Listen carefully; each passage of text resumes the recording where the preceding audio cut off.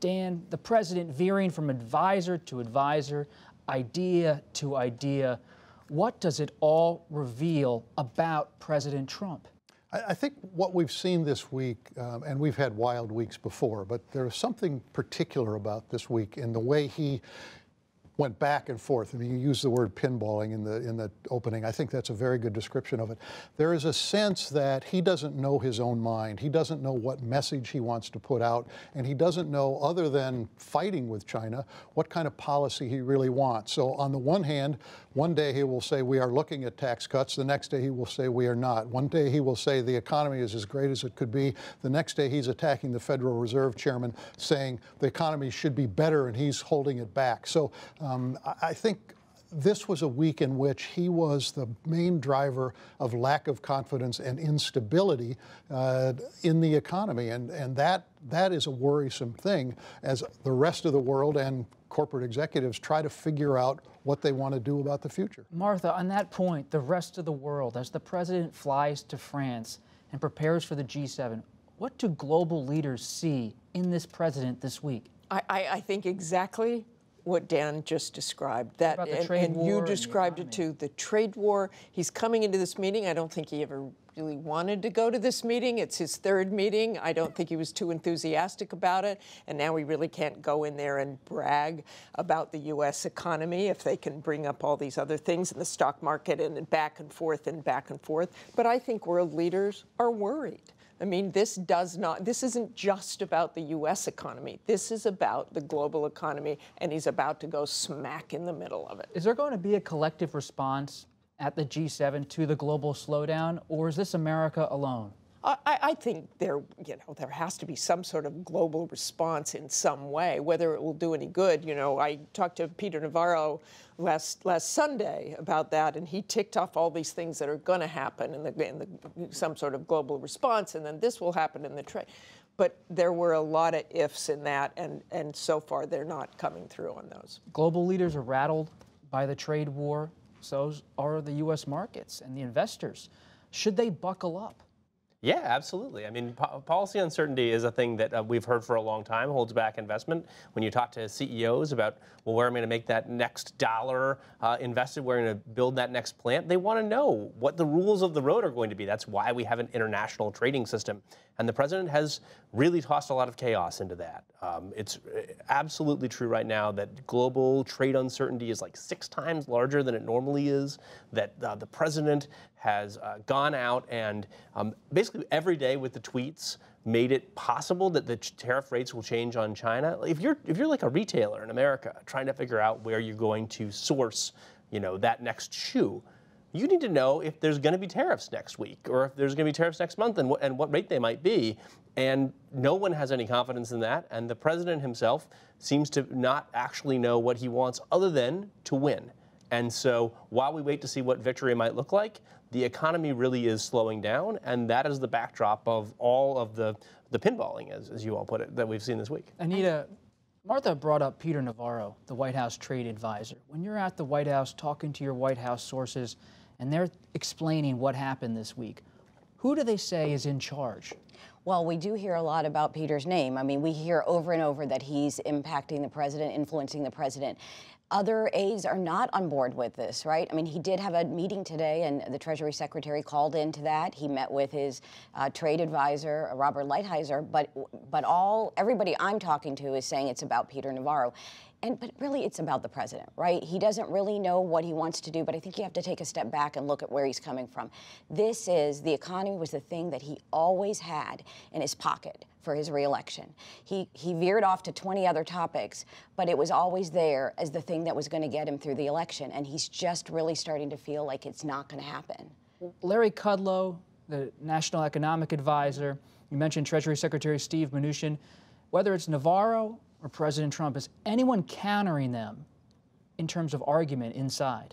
It really feels like to me that the first year or so, there were more people in the White House that were pushing back at the president, and now it's a little bit less so. I remember when we were talking about tariffs, when he threatened tariffs for Mexico, remember a few months ago, and everybody was saying, well, there's no one in the White House that, nobody wanted that, nobody wanted it, but no one really wanted to tell him that either. Dan, what does the president want? But he's so clearly concerned. I mean, they can say we're not concerned, and all you had to do is watch this wild week and know how concerned Donald Trump is about it. And he may not be getting any pushback on the economy itself, but politically, they know this could be big What is he concerned about, though, Martha? Is it about just the economy, or is it his own re-election in 2020?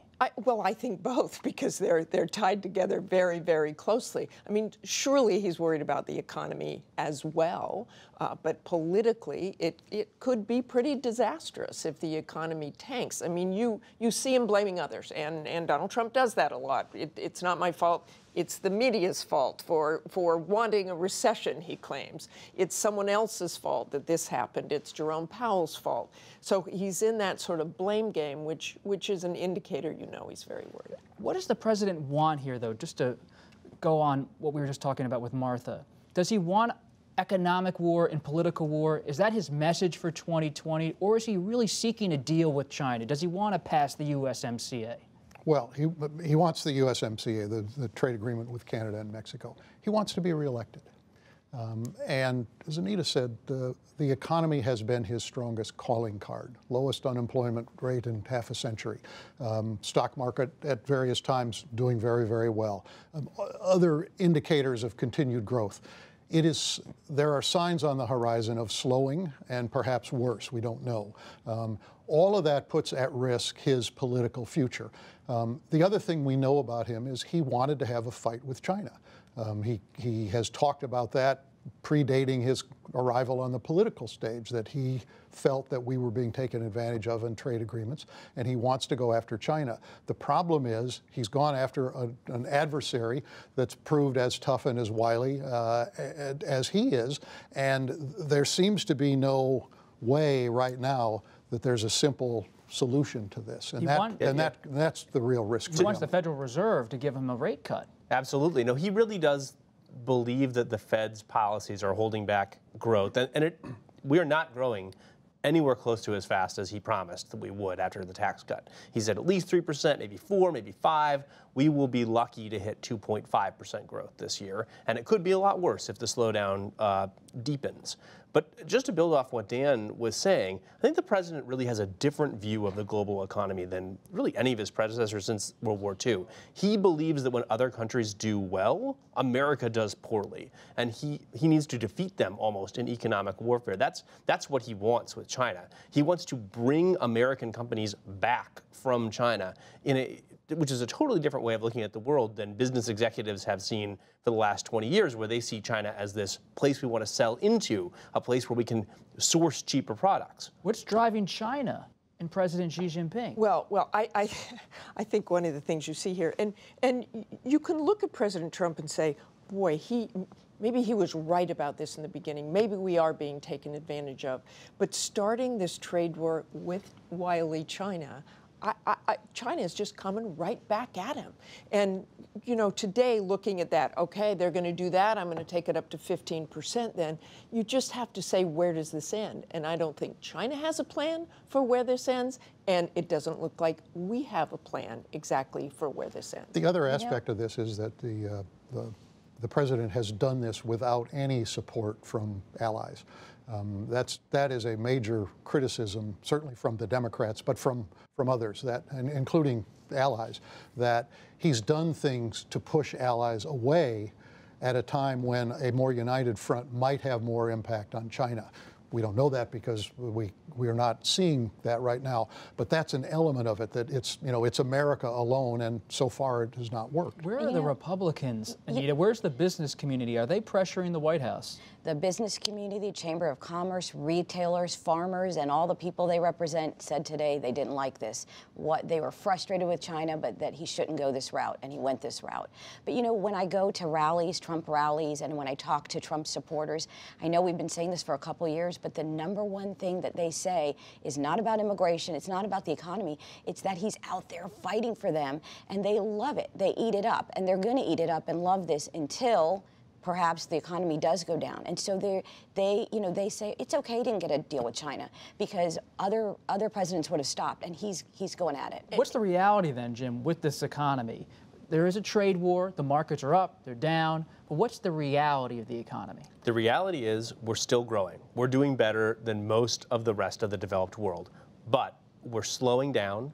Growth was slower in the last quarter than it had been the quarter before. It's not projected to be great in the next quarter, and as the world slows down, we are at risk of catching sort of that almost recessionary fever, if you will. And I think that's the big worry, is that these trade moves could be disastrous to business investment, which is already kind of plummeting.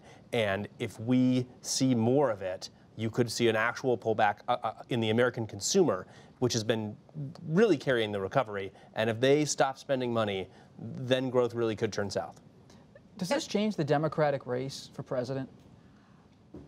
I don't know whether it changes the Democratic race for president. I mean, certainly they don't want to talk about the economy every single second of the Democratic race. That's not what that's about. They don't want to be seen as, look, we're hoping for a recession, so Donald Trump will lose. They don't want to be in that. But I do think this is an issue, unlike many others, unlike immigration, unlike North Korea, unlike foreign policy, where people may not feel it.